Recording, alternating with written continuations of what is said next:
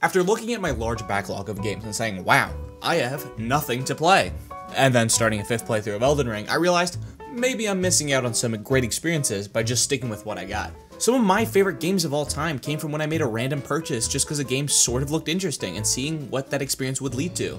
So I decided to sit down and force myself to try some of these games that I've always heard about or have always been on my radar that I never got around to playing. This journey went across a whole bunch of games, from old renowned JRPGs to some of the most popular shooters that I never got around to playing. Also, most of the people that watch this channel are not subscribed, so please consider subscribing. It's free and helps out this channel so much. But without further ado, please join me as I descend into the hits and misses of the multitude of games I tried this month.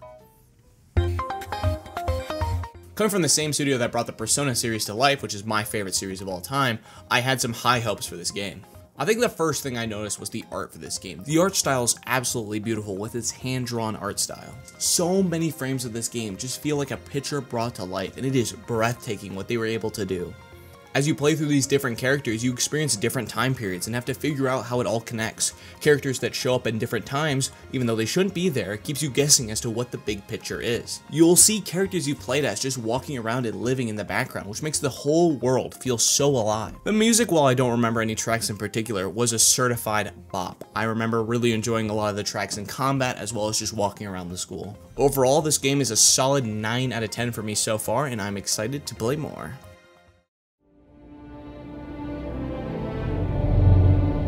I haven't been big into Star Wars for a long while, but I remember enjoying games like The Force Unleashed, so a Souls-like Star Wars game where you play as a Jedi sounded super interesting to me. First things first, the visuals and aesthetic are absolutely wonderful. The way people talk and communicate makes the whole world feel alive. I love the way that the story is structured, reminding us just how hopeless this situation is for our Jedi character. While the controls are a bit sluggish compared to the Souls game, I don't think it's bad overall, it's just taking some time to get used to. I only played the first planet, and so far the level design hasn't stood out too much, but I'm excited to see what some other planets have to offer. I actually went to the wrong planet the first time I played this game, going to Dathomir, where I got my booty absolutely kicked around by a bunch of random enemies, and was so mad at the game that I kinda dropped it for a short while. So far, the gameplay hasn't been incredibly complex either, since I've only done the first few planets. You have limited force abilities and limited lightsaber moves. But I watched my brother play, and it gets really exciting later on, so I am excited to jump back into it. The music, I mean, it's Star Wars. You can't go wrong with Star Wars music. Every scene is just got the most climactic music to follow along with it, and it is just wonderful. Plugging it in, I would give this a solid 7 out of 10. It didn't blow me away, but I am curious to see what else this game has to offer. I honestly have no idea why this game is on here. The design looked really interesting, and the gameplay looked simple and fun, and was a cheap price, so I figured it couldn't hurt to pick it up. And I have to say, what a fascinating puzzle game. Watching the problems get more complex in real time while you're trying to solve them feels like just the right amount of stress when the visuals and music are so inviting. Trying to organize and connect all your metros is just so addictingly enjoyable. I'm ashamed to say this, but this is the game I played most during the month. I kept finding myself coming back for it and doing another city, trying to figure out how I could connect the trails. It is absolutely engaging throughout. The sound design and whole aesthetic is calming and yet nerve-wracking at the same time, which leads to some surprisingly tense moments as you trust in the system and hope that the train arrives at the station before you get kicked out. There are so many surprising factors in the gameplay, like unlocking a new line or unlocking a new tunnel, that keeps the gameplay feeling engaging and interesting and far from redundant. If I were to give this game a rating, I would also give this a solid 9. This game was just endlessly enjoyable, and I loved every second I played it, and will continue to play it well into the future. If I'm being 100% honest, I don't think this game is made for me.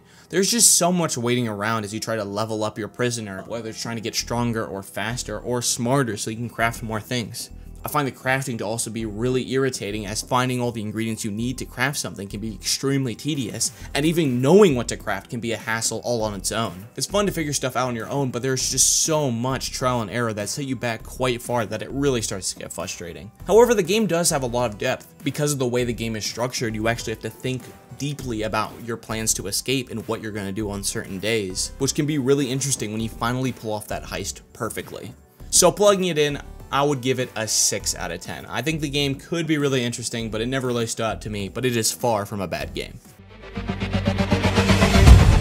I have no idea what this game is about, and I love it. The skateboarding feels amazing, as the game is always encouraging you to experiment and get a higher score. This game is just one big challenge against yourself, trying to get better than your last attempt, or hit that move you've been struggling with. It almost reminds me of Dark Souls in a way, with the gameplay being limited by your own skill. Spending time learning the different moves and how to combine them for bigger combos, and then letting the instincts take control is just so incredibly fun. I would give this game a solid 8 out of 10. I didn't play too many levels, but it is such a stress reliever. It is just so fun to hop in and pull off some crazy moves. Another game I trusted fate to make good. I love depressing games, and I love games that deal with depressing things. And so with Gris having an overwhelmingly positive review on Steam, I figured it had to be doing something right. The animation in this game is absolutely gorgeous, with its 2D art style that's hand-drawn, gorgeous, smooth, colorful, and so stylistic. The visuals all over the world are creative and mysterious, and I just love it. The music is so great too, and captures the perfect mood of tranquility and sadness. The use of color is just amazing, with the backgrounds telling a story all on its own. The way you interact with the world makes it feel believable, despite how absurd it is. The camera also plays a special element in the story. Knowing when to pull in or pull away from a certain scene makes it feel incredibly cinematic. I don't think there's a single thing this game does wrong, and I'm excited to play more. I would give this game another solid 9 out of 10. Truly an awesome experience. I cannot wait to hop back in and finish it. This game is really dark, and by that I mean the visuals. The dark visuals contrast amazingly with the light elements, putting fear in your heart as you might have to run away now that your hiding spot is no longer safe. I love their linear approach, as they take a hands-off approach to letting you figure out what to do in the game. The game can also be very tense, with a lot of moments having a ton of downtime and just having you walk around in silence, absorbing the world through the background. Even choosing to have elements in the foreground block you from seeing your character can induce a little bit of fear in you. Almost all the animations and visual quality is great. Your character moves realistically and interacts with the environment in creative ways. The sound design really stands out, since a lot of scenes don't really have music, so it's up to the sound to set the mood. I love also being able to adapt on the fly, as chase scenes pop out of nowhere and you have to figure out how to solve the problem before you end up getting caught. So far, it's just a fine game. The puzzles are interesting and the atmosphere is good, but the horror is just kind of lacking. I never really got scared that much, even though I get scared really easily. Not that I mind, of course. I feel like the atmosphere is incredible, but the payoffs always feel kind of lacking. So if I were to plug this in, I'd give this another 6 out of 10. I think it does a lot really well, but it hasn't really captured my attention, though I do plan on finishing it. Just being frank, I think this is the best game I played all month. I love the acting, the faces that the characters make, as well as the voices. The cinematography in the cutscenes is phenomenal. Seeing this family go through the loss of a mother is sad, it's powerful, it feels real. The music is awesome, carrying scenes without ever needing to be the center of attention and letting the characters be that.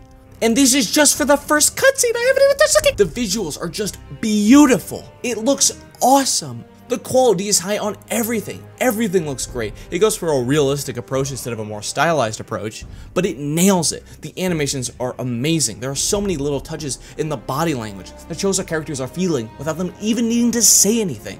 The combat is pretty fun too, having so many different elements that make it stand out. Plugging this in, this is an easy 10 out of 10. I cannot wait to see more of this game and more of this story. So I played the original game for this a while back, and I remember thinking, that was okay. I didn't have any problems with it, but outside of the visual style, nothing really stood out, except for those stupid running sections. I hate you, I hate you, I hate you. However, I heard that the sequel clears up so many of the problems in the first game, while introducing so many new elements that really stand out. So I was excited to give this sequel a shot. Of course, the visuals and the music are as strong as ever. The way you interact with the environment and how your character moves are also just beautiful. And I mean everything about the visuals is amazing. From its color, to its style, to the way it interacts with the world, to the animations. It is just beautiful. Every small detail in this game feels like it was given the utmost importance. The combat has also been a serious improvement, which is a massive plus, because I felt like the original was lacking quite a bit. The movement is also just awesome. Jumping around and moving around the environment feels better than ever. The sound design is just generally amazing, with everything sounding as it should. The exploration is mostly the same, which is good news for most people, but I get lost pretty easily, so sometimes it gets really complicated for me. Giving this game a score, I would give it a 7 out of 10. I'm excited to play more, but I'm not going to rush into it. Okay, before I actually get into the game, this opening cutscene is kind of ridiculously long. I actually was about to fall asleep while watching it for the first time. But the gameplay is actually super awesome. I love and hate games that don't tell you what you're supposed to do and let you figure it out for yourself, but it's because the game doesn't tell you what to do that it leads to some memorable experiences. When I realized my sword was pointing in a direction, when I followed it and found a gigantic beast that was just in front of me, finding out I could grab onto him and fight him right then and there. The thrill was on. The fight began. It was me versus the beast 100 times my size, but I could climb him. I maneuvered him. I figured it out and I brought him down, and that thrill was like nothing else. The colors are a bit dull, but the gameplay cannot be beaten. The stamina bar feels perfect, making it feel like every movement on the beast is life or death. Figuring out every weak spot while he's trying to shake you off is so fun. And the music during the fights are so amazing. Being shaken off actually has me scared because the fall can really easily kill you. Jumps are risky and you're always guessing, ooh, can I actually make that? It makes the whole game feel awesome. If I were to rate this game, I'd give it a 9.5 out of 10. I thoroughly enjoyed it. I think this game is super great. I took down about 4 Colossi and I'm ready to hop back in and take out the rest. I don't really like shooters, but I've also never really played them either. However, of the few shooter games that I have wanted to play, Apex Legends is at the top of the list. The game feels smooth to play and I love its visual style, but I didn't know there wasn't a single player mode, or at least not to my understanding. So I hopped on random trios and hoped to figure out how things work. I love the actual world this game takes place in, and the characters you can choose are quite fun. The gunplay is still a bit much for me, and I cannot stand this UI. It is hideous. I mean, I genuinely cannot tell what guns are good or bad, since they all have different colors, not based on their quality, but based on the type of gun they are, which was totally confusing the first time I played it. If I were to plug this in, I'd give this a mean 5 out of 10. I think this game is amazing if you like shooters, but if you don't, it's gonna be quite hard to get into. I usually don't really like roguelike games because of the trial and error setbacks, but this game was pretty great. The pixel art is amazing, and the art style and visuals all complement each other so well. The gunplay is fun, and learning how to dodge and explore the map is also just so fun. The bullet aesthetic is really nice. The gameplay is amazing. I'll let you find new guns and new items that'll help you. The enemy encounters are really great, with different enemies keeping you on your toes all the time. Flipping tables and learning how to dodge keeps every combat encounter feeling extremely engaging. The gameplay is perfectly challenging, and I'm excited to play more of it. Plugging it in, I'd give it an easy 8 out of 10. I really enjoyed it. I'm gonna play it more, but I have not gotten very far, and it is quite hard. This is another game I've heard time and time again high praises for, but never really knew anything about. The visuals are pretty standard, but the puzzles are really fun. Learning the more creative ways to use your portal gun can be really exciting at times, but most of the game is just more and more of these puzzles. I haven't really gotten to the end, so maybe the game will change up at the last second. The robot was kind of funny, and finding these little creepy hideouts where people write notes that warn you about the game can be quite scary, but other than that, I thought the game was just fine. Giving this game a rating, I'd give it like a 6 out of 10. I don't think it does anything bad, but it didn't really stand out to me either.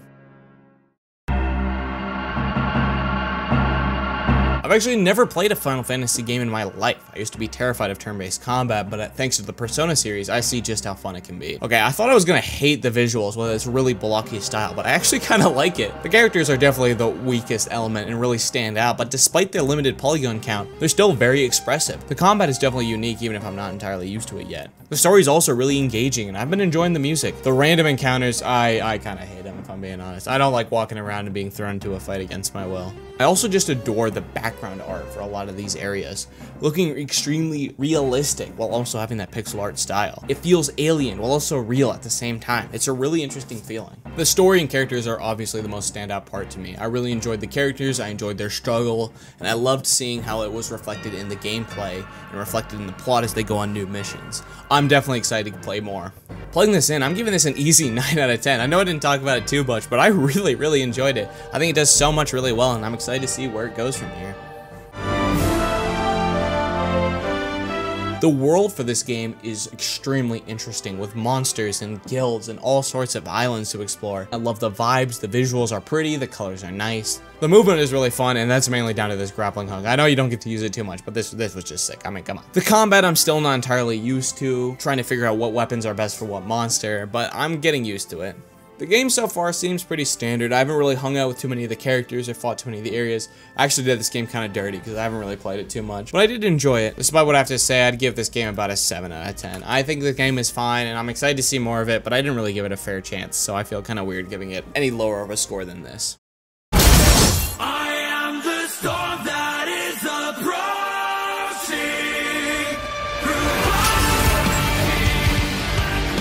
The real reason I picked this game, those memes were pretty funny. The visuals for this game are so awesome. I love its style, I love how realistic it is, and I love how creative they get with some of the level designs. The voice acting is amazing, with every character's voice having its own tinge of personality that makes their conversations just spark and come to life. The game is awesome, and it's surprisingly funny. I don't think any game I played this month had me laughing harder than this one, without even trying. The silliness and absurdity is shot up to 10, with characters just reacting to the world totally different from how you think they should. The music slaps, which, you know, didn't surprise me. I mean, this game's music is awesome. And the combat has been really fun, though a bit easy. There are a lot of cutscenes which can really disrupt the gameplay, but watching the characters interact and just do their own thing is fun regardless. Giving this game a score, easy 9 out of 10. I enjoyed every second of this game. I'm definitely coming back, and I'm definitely finishing it. Virgil, I'm coming for you, buddy. This game interested me from its concept alone. The game has you living the life of this random person, but every time you blink in real life, the game skips forward in time, which can be as much as a few seconds to a few years. Now that I've beaten the game, this game is kinda hard to talk about. I still can't tell if I loved it or not yet. The story definitely had some weak spots, but when it does its best, the story sinks you into a world like no other. You feel like this person reliving their life and their childhood, and it's so interesting. It's heartbreaking to see their struggles, and you feel happy for them when you see their successes. I don't want to spoil too much of the game, but it goes to some dark places and really hits extremely hard. The characters also really fleshed out, from your mom to your dad, which feel like they both are given the right amount of attention to make them stand out on their own. I'm happy I got to play it, and it left me empty for the first day after I played it, which I don't know if it's a good or bad feeling yet. If I had to criticize the game, the blinking feature, at least in my room, was so hard to use. It just could not figure it out right, and I kept blinking on accident. Plugging this in, I would give this an easy 8 out of 10. I'm still kind of processing the game since it does so much really well, but it's far from a masterpiece for me.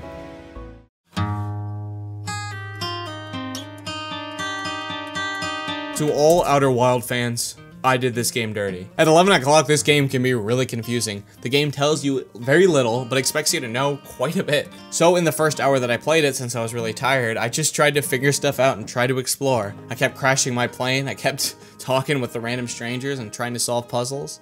The gameplay is fun and the visuals obviously stand out quite a bit. The spaceship is really fun to pilot, but I still haven't quite figured it out. Landing is so hard for me, I don't really know how to do it. But I do like a challenge, so I'm gonna definitely hop back into it. There's a lot to do in this game, and I really want to sit through to see what all the reviews are about, since I clearly did not get to all the good parts. Pulling this game in, I would give this a 7 out of 10. Another one of those games where I would feel really uncomfortable giving it anything less, since I haven't experienced the game to its fullest. I am coming back to this game. Fear not.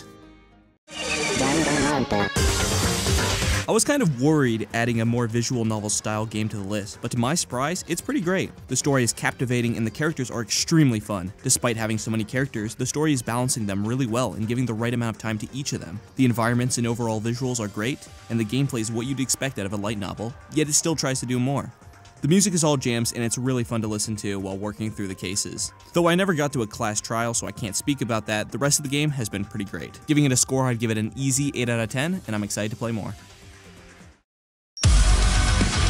Alright, I'ma keep it 100, I just wanted an excuse to play more Doom. When that music kicks in, ooh, you know you're in for a good time. The gameplay is so reactive and addictive, and I love it. It feels so great having to balance so many things at once, yet it's still being manageable. I haven't gotten deep into the story or any characters, but honestly, I don't even feel like I need them since the gameplay is just so immensely fun. This game is an easy 9 out of 10, and I can't wait to go back to killing more monsters. So I actually started watching The Last of Us show on HBO, but I figured, hey, why don't I just play the game myself? And this game's atmosphere is immaculate. It builds it so well, and the tension keeps you nervous at all times. The voice acting and characters are so well realized, and it's fascinating to see how these characters deal with the situation they're in. This world feels realistic and well realized as you walk through this post-apocalyptic world now that the zombies have started attacking. The colors and visuals, while not my style, still suit the mood so well and help all the visuals stand out. This game does so much to combine the story and the gameplay, From how it teaches you how to shoot to how you can move your head around and interact with the first cutscene of the game. It is so fascinating how much of this game they actually tie into being playable. The gameplay feels smooth and there's a lot of options during combat, which is always nice since there is so much to keep track of at times. I also love the pacing of this game, with every event making you feel like you're moving the story forward. With how it combines story and gameplay, I'd give it an easy 9 out of 10, and I'm so excited to see where Joel and Ellie's story goes next. This is a game I actually started several years ago, so I was wondering what it would be like coming back to it. I love the look of the world. The graphics and visuals are not as good as other games I've played, but the world feels so genuine and can be quite beautiful at times. Its world is immersive, with every place feeling well realized, especially with so many interactable NPCs to talk to, and that's not to mention just how pleasant the music can be. I also really like its UI. It fits the theme really well and helps convey all the important information. I also like that there's 2 different routes you can take from the tutorial, which means I was able to have an entirely different experience despite already playing the game, which made hopping back in feel extremely fun and unique. This game can be a bit janky at times, but it just adds to its uniqueness, and it's pretty funny. This game earns an easy 8 out of 10 for me, and I can't wait to explore more of this world. Fallout New Vegas is one of those games that I've tried multiple times to get into, yet it never really clicked with me. But now is the time to give it the chance it deserves. The music, while not my style, suits the general mood and atmosphere the game is going for. The characters are very interesting and work well with the world that they are put in. The addition to robots and monsters adds so much to the richness to the world and keeps the world feeling fresh. The game can crash quite a bit, which is a bit frustrating, but overall the game is a solid 8 out of 10. I did enjoy my time with the game and do plan on getting back to it eventually. I chose something different. I chose the impossible. I chose rapture. This game is a visual spectacle. The aesthetic to this game is near unmatched. The world is built beautifully and the music is so good. The violin makes every area feel haunting. The animations and sound design are top notch for everything in the game, from the power-ups to the guns. The boss fights definitely feel a bit janky, but outside of those encounters, the combat is really fun, and I love running around in such a cool looking place with such awesome music. There's not much to say about Bioshock except it's just awesome. This game earns an easy 9 out of 10, and I can't wait to dive back into it.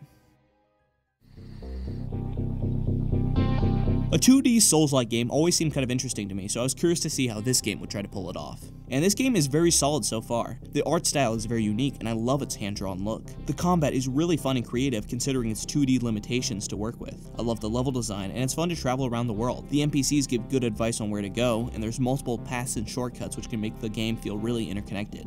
However, like most Souls-like games, it can be really easy to get lost, which can be kind of annoying. I hate to whine about it since it's what I signed up for, but this game can also be really hard. The limited healing is rough, and never knowing when the next checkpoint is going to be or what enemies are even going to show up can make it so that when you travel really far just to get clobbered by an enemy you've never seen before, really frustrating. Still, it's always satisfying to find a checkpoint and beat an area that's been beating you against all odds. Surprisingly, I wasn't big on the music, which was really odd. I mean, the tracks all sound fine on their own, but it doesn't really mesh well with the actual tones the game is going for from what I've experienced so far. However, one of the best parts about this game is easily the co-op mode. It is so fun to fight all the enemies with friends and explore the world together and figure things out. Plugging this game in, I'd give it an easy 7 out of 10. I'm not going to rush back into it, but I do want to go back and finish it.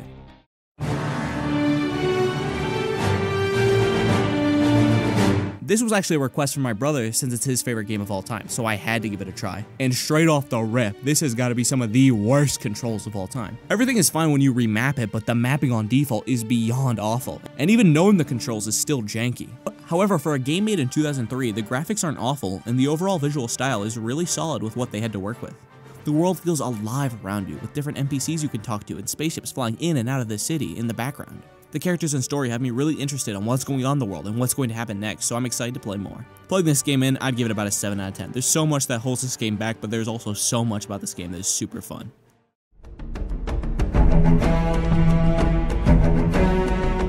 Halo's a classic I missed out on in my childhood, so I was really excited to give it a fair shot now. So far the story is pretty standard and didn't really grab my attention, but the combat is so cool with so many new guns to try, and so many cool enemies to fight as well. The visuals are high quality with some amazing environments, and the music is simply immaculate. During fights or just big moments, the music kicks it up into high gear and makes every moment feel important. Playing this game in, I give it an 8 out of 10. I do want to come back to it, but I really don't know when.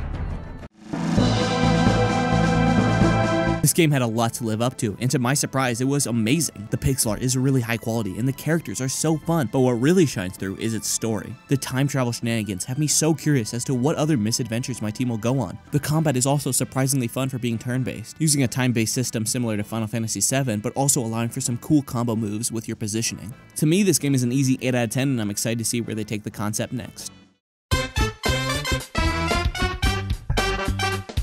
I was actually really nervous to try this game at first since its style didn't really appeal to me, but I had to go and see what it was like for myself. And to my surprise, I ended up loving the game. The movement felt crisp and the puzzles were so fun. Each level feels like a small window into a new world, and the pacing to get each star feels just right, like you're constantly making progress. The fights are so creative, and it's actually been a blast so far. The story is about what you'd expect from a Mario game, but the same can be said about the music, with each track being a bop. While the camera can be a bit janky, it is such a minor issue compared to just how much this game does well. Giving this game a score, I'd give it a high 9 out of 10. I can't wait to explore other worlds and see what else this classic has to offer.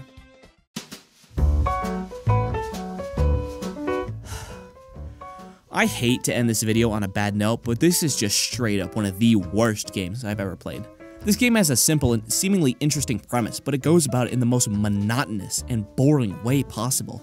The gameplay loop is extremely uninteresting, making you just click a button that sends you right back to your desktop, and it's just rinse and repeat for 30 minutes! The whole game is 30 minutes! And if you're unlucky enough to not listen to his dialogue at the end of the game, you have to play it all over again. There were a few interesting ideas, and I chuckled at a few jokes, but they are rarely fleshed out or go beyond their introduction, so its potential is just so wasted. I hate to rip it apart so much, since from what I understand, it was mostly made by one guy, but this game could not be further from my type of game. Plugging this game in, I'd give it a 2 out of 10. It is disastrous, and I do not understand its high reviews. And those were the 30 games I tried over the course of this month. Just to make things easy, this is how I would rank all the games I tried this month from best to worst. I actually really enjoyed committing myself to a challenge and seeing how I stuck with it. It was incredibly fun to try out so many new experiences and find so many new games to try. And if you're interested in seeing me finish some of these games, please comment down below if you'd like a follow-up video once I have beaten them. But otherwise, my friends, thank you so much for watching, as well as helping me hit 200 subscribers. It means the world to me, and I will do my best to keep making fun videos.